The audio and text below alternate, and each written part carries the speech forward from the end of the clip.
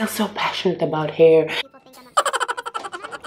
Yeah, let's make a series on how to learn to make a wig by yourself. I suppose if you have come across this video, then you've been researching this topic like I did. I'm still doing. Well, basically, I've been into hairdressing for 13 years. I loved hair since I know myself. And in the past year, I had the news that I can't be in a salon anymore because I am allergic on color.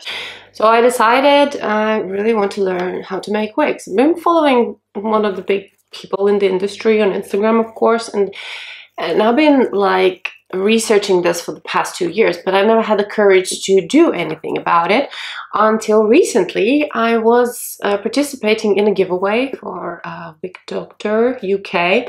Wow, they're amazing what they do with their wigs, and I was so manifesting about it, and I was like, I'm so gonna win it.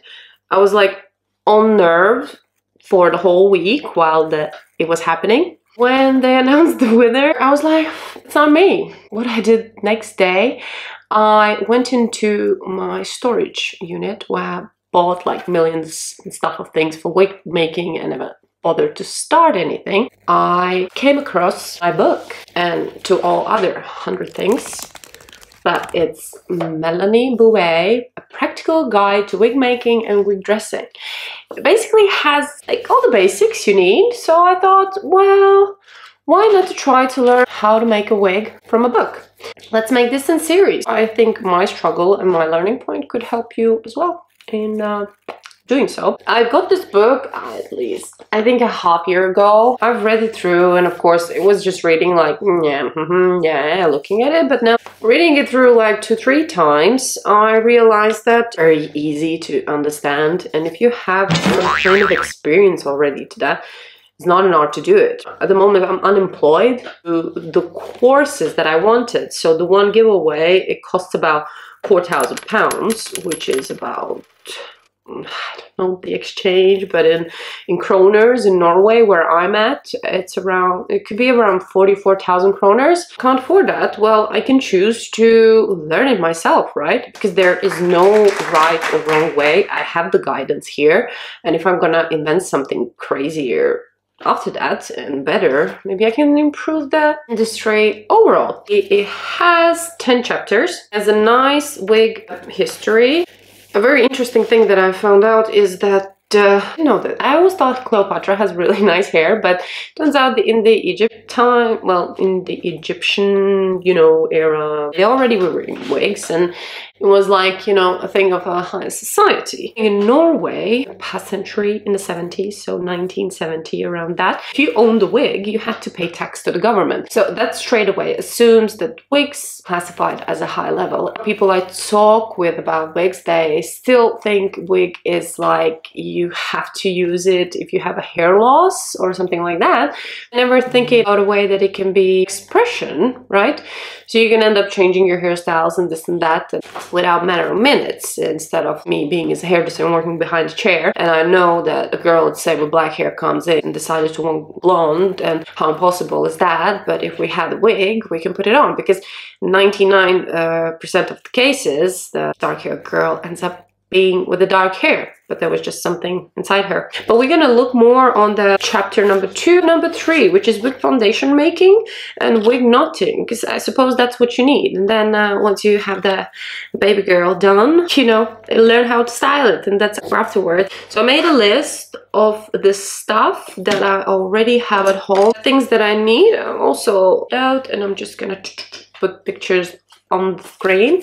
Is Terlin, it's a fabric, Colnet, Galloon, Cradle. I'm gonna make that myself, and let's make a separate video because they're handmade. It's basically a wooden box, and in my head I'm gonna go to the local store, which is in Norway, Biltema. I'm gonna pick up some items, I forgot the English name, and I'm gonna make it because I'm familiar with hammer and nails. Then blocking pins, I do have that. I have also the small pins, blocking points. Those you can pick up at any like sewing magazine with, like, you know, shop where you buy accessories when you're gonna sew. Pliers I have from Hair Extensions. Tape measure I do have, and I do have one from Herbalife.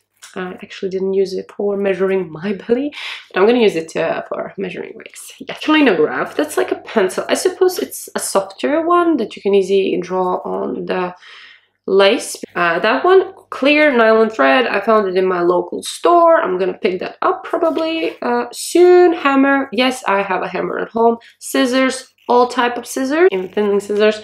Knotting hook. Front lace. Also, I will have to order a lot. I have some like 4 closures I found, and I have a lot of these pieces because, as you see at the back, I have these synthetic wigs I've been wearing, you know, playing around, and every time I took off the lace I never threw it out, so I have quite a lot of amount. Just like, I have this thing of for hair I've never thrown out. And the funny thing, when I was looking through my inventory, I found a collection of a lot of braids and cut off hair from my hairdressing job. If you're a hairdresser and you want to learn how to make wigs, if somebody's coming in to cut hair length as minimum as like that, never throw it out. That's a hair you're gonna practice on, because the hair you're gonna buy for ventilation is freaking expensive. I checked it now. It was like Ukrainian hair is about 2,800 kroners per kilo short length. And then I'm gonna list the suppliers they show in this book. Like European hair, 100 grams was $600, 6,000 kroners, or about 580 pounds. So this is where the price is actually coming to the wig, and a lot of people don't understand. They buy a lot of these Brazilian wigs, blah blah blah, but it's a different hair, and I think that's also another topic we need to talk about. What kind of hair we need. Blockhead, I'm showing you already what I've been doing. Yes, here's what I'm like practicing. Blockhead like that. I suppose if, let's say, you're a hairdresser and not a doll at home, you can shave her hair off and use it as a blockhead. Either this or a wig stand or the cradle.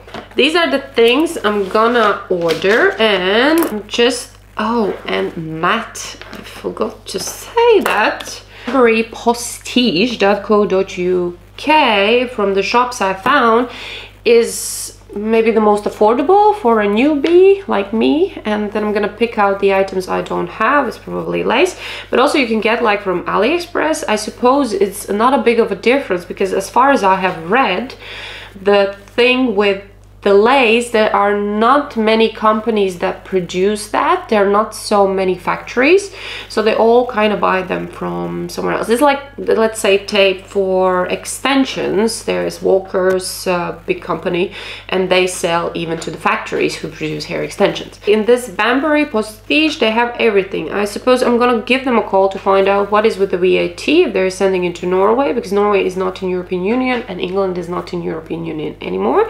So that could be the fact of VAT and stuff like that. But it will be interesting to find out. I have already the things I need to practice for ventilating. I have loads of hair, old hair extensions, and yeah, this as well.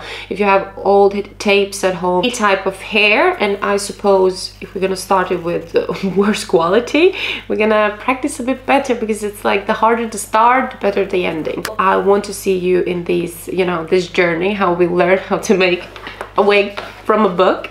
Let's learn it together. Let's make it happen. Don't forget to follow me on my social medias. Just make believe here on TikTok, Instagram, this and that, listing here. Yeah, let's do it. It's gonna be amazing. So yeah, any questions, anything about getting, just like list down below. Thank you for tuning in. I'll see you next time at the hair basement. Ciao.